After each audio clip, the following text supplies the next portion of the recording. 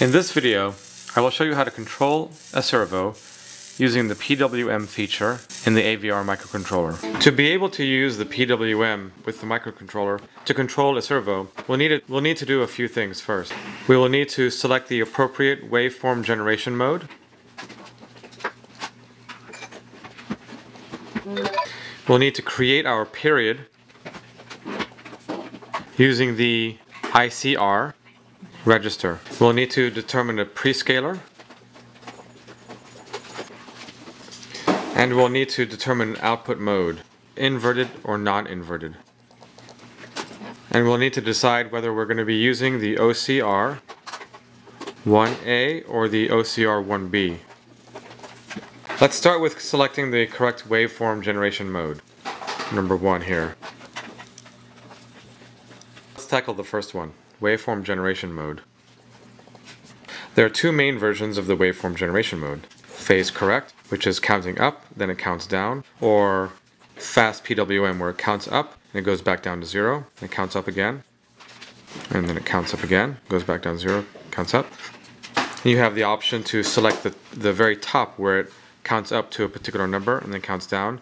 You can do it in 8-bit, 9-bit, 10-bit. 8-bit is 255, 9-bit is 512, 10-bit is 1024. And you can do the same thing with the fast PWM, where it goes up to 8-bit, 9-bit, or 10-bit. You also have the option of making the top the ICR register. And in clear on timer compare, which is the CTC mode, you have the option of making the top value either ICR1 or OCR1A. And in the datasheet on page 109, you can see all of these different combinations and how you can create the WGM. We're going to select the fast PWM, and we're going to make it so the ICR is the top value, so we can set that top value and get a perfect period, which is here. This is our period. And that particular option is option number 14, or mode number 14, where you have WGM 13, 12, and 11 is set. WGM number 10 is not set. Now let's create our period, which is number 2. And we're going to use the ICR1, which we have elected to use with our waveform generation mode. And we're using the ICR1. And the servo calls for 50 Hertz. So what we're going to do is, first we have to determine if we need to use a prescaler or not. So let's find out if our number is going to be somewhere between 0 and 65,535. We have 1 second. Let's do a period of 1 second here. And by default, the microcontrollers, the one that I'm using, the 324, comes at 1 megahertz, which is 1 million cycles in this 1 second. Since we need 50 hertz, which is 20 milliseconds between each cycle, between each tick of this, let's see how many cycles we get if we divide this second into 50. So that would be 1 million divided by 50, and we get 20,000. That's 20,000 cycles in between each tick of 50 parts of this 1 second. And because ICR1 is indexed from 0, it's going to be 0 to 19,999. And this number is going to be the ICR number. So if this was going to count from 0 to 20,000, we would get 20 milliseconds here. And if we did this 50 times, counted from 0 to 20,000 or 0 to 19,999, if we did that 50 times, it would reach 1 second. So we have our 50 Hertz established. And also, since 20,000 cycles falls within our 65,535, we don't need a prescaler, which is just setting the CS10 bit. So we have determined the WGM, the waveform generation mode. We're going to be setting WGM 13, 12, and 11. We've created our period, and our ICR1 is going to equal 19,999. We know that our prescaler needs to be just 1, which is really we're not doing any prescaling, and that is setting CS10 Now we have two options with the output mode. It can be either inverted or non-inverted, and this is what this means.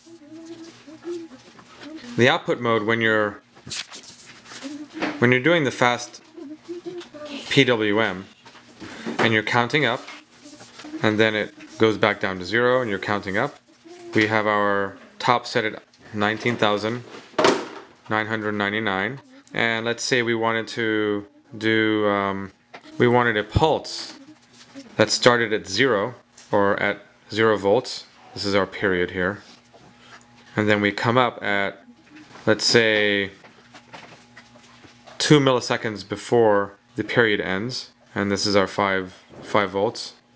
This is actually inverted mode because it starts at 0. It starts at the 0 volts, and then it jumps up to 5 volts when the OCR 1A is reached.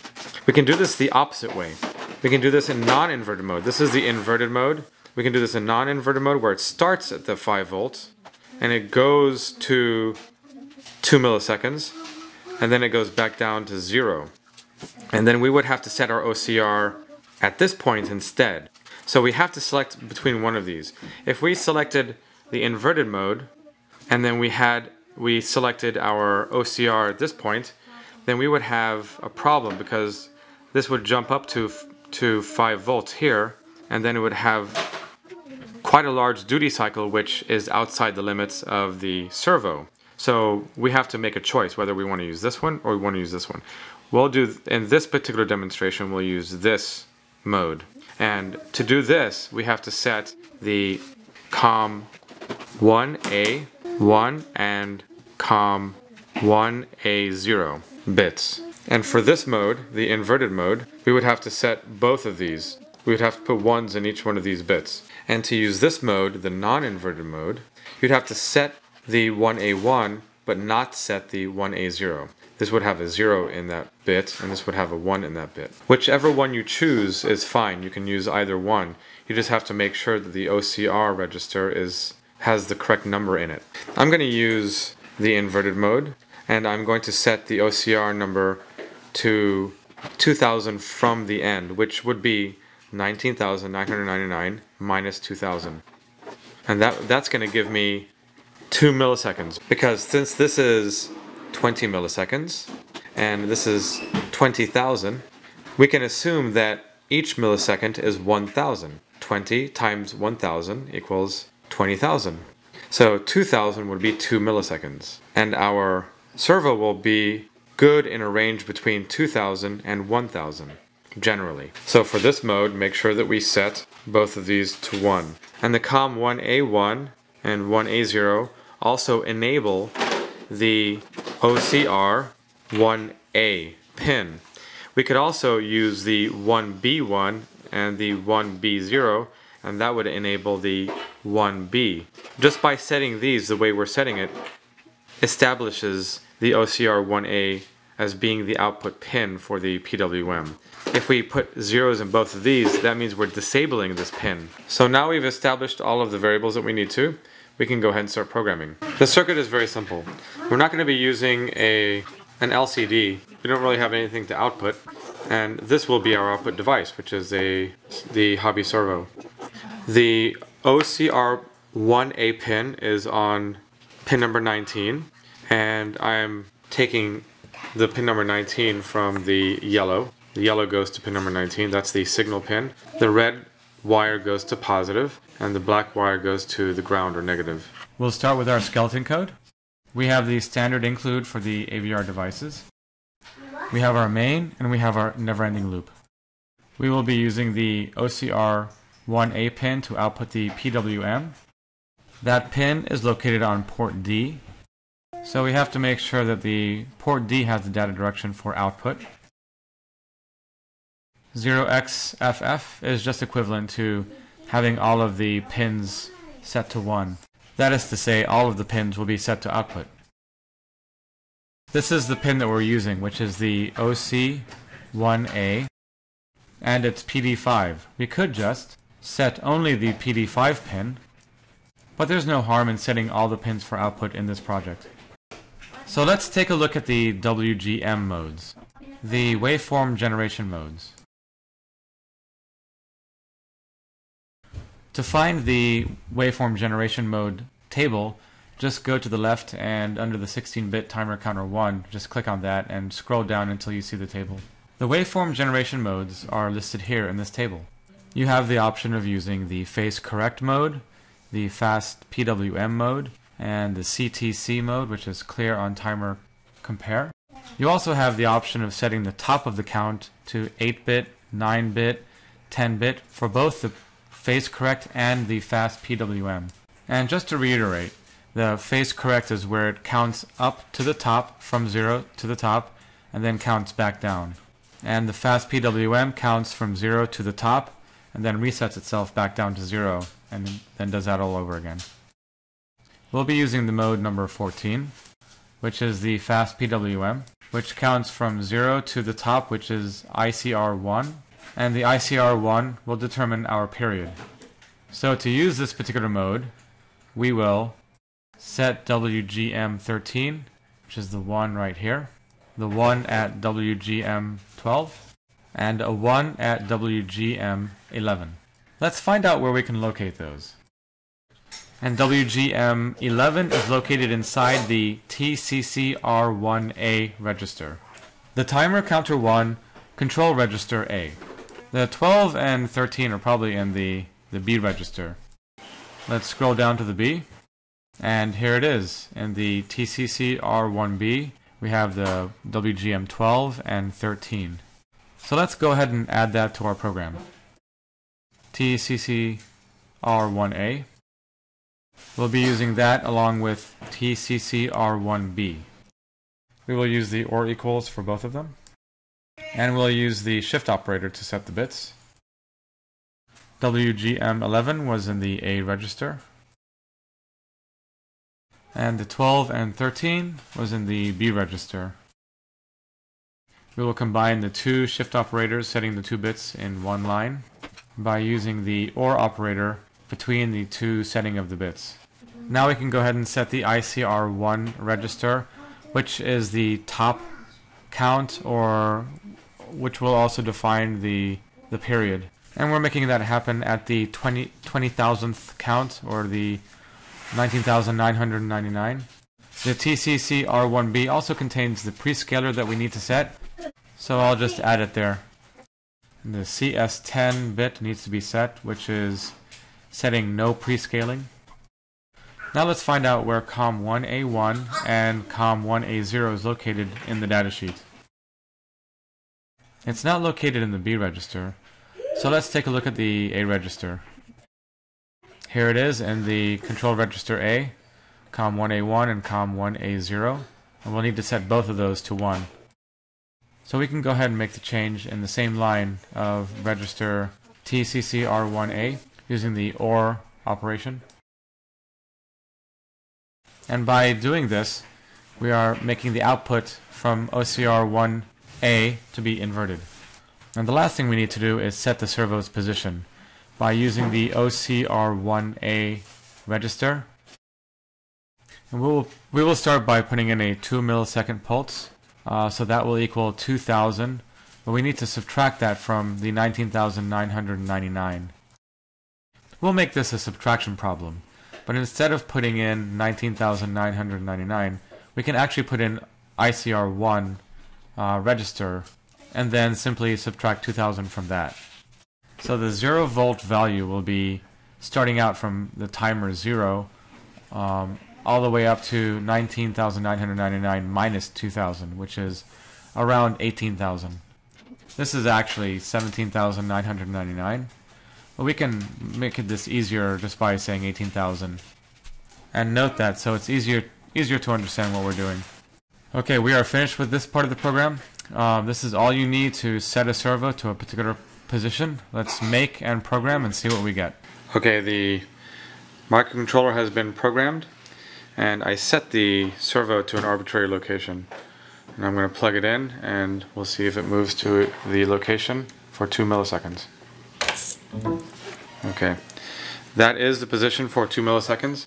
You can hear it always correcting itself. It's actually ticking a little bit. And it also looks like this is not at 180 degrees to one end.